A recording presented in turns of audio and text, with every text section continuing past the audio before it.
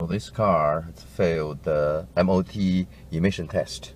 So if you can see the graph, so O2 sensor 1, O2 sensor 2. So that green one is O2 sensor 1. I think the red one is O2 sensor 2. So when it's cold, the O2 sensor 2 is not changing, and now it's getting hotter.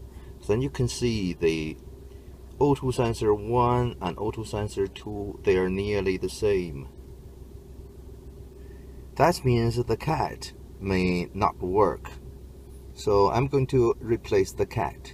So you can see if I accelerate, we have RPM, the third one, the black one, RPM. Okay, if I accelerate, you can see the change of the O2 sensor. Now it's 1,500 RPM, and you can see it's changing faster.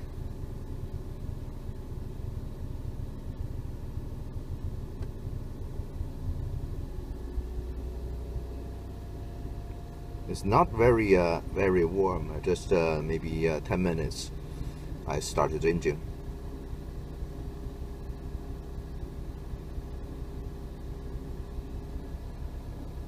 The green one, O2 sensor 1, the red one, O2 sensor 2, they're all changing now.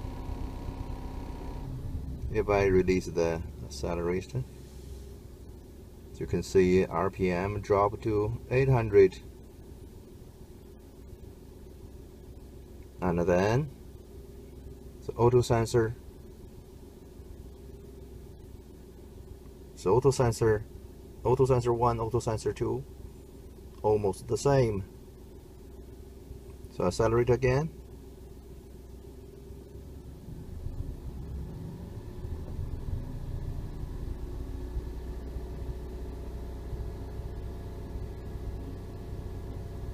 Not changing very fast because the O2 sensor is not very hot. At least the cat is not very hot.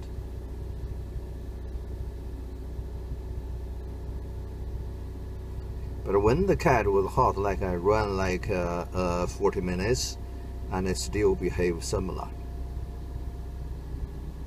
So you can see at a higher speed, the O2 sensor 1, O2 sensor 2, they're all changing.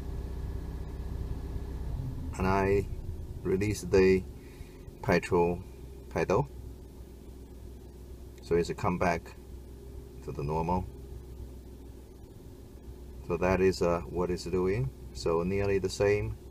O2 sensor 1, O2 sensor 2.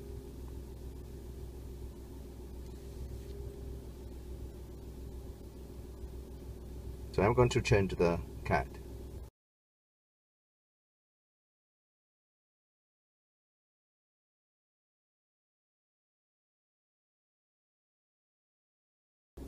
Now I only have O2 sensor 1, O2 sensor 2. O2 sensor 1 green and O2 sensor 2 red.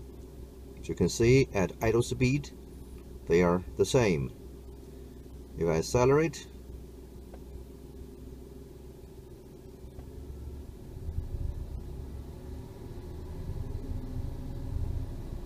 they're changing faster.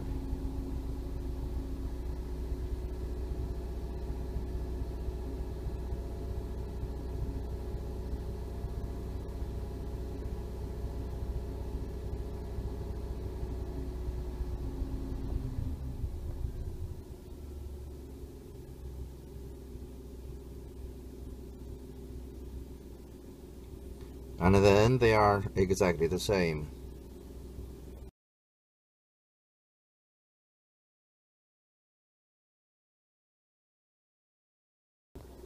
Now we're looking at the O2 sensor 1 only. If I accelerate,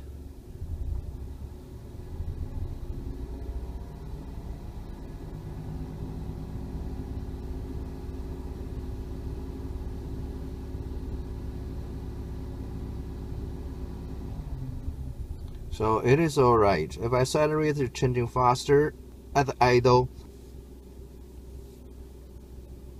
it changes slowly.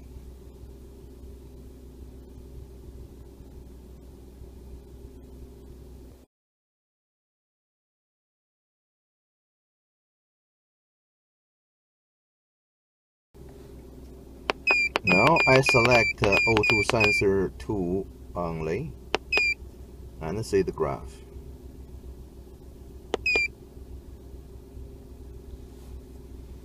This is at the idle speed, so it's changing okay. If I accelerate,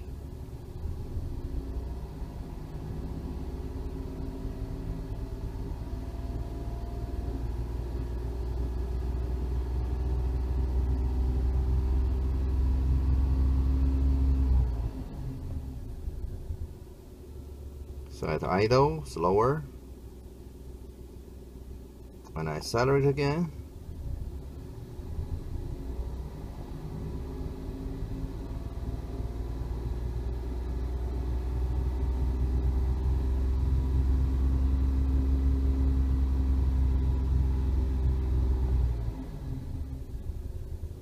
Yeah, it seems okay.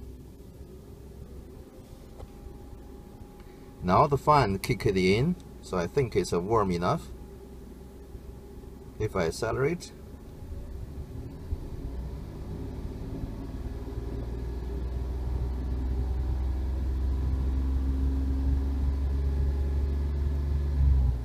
and at idle speed,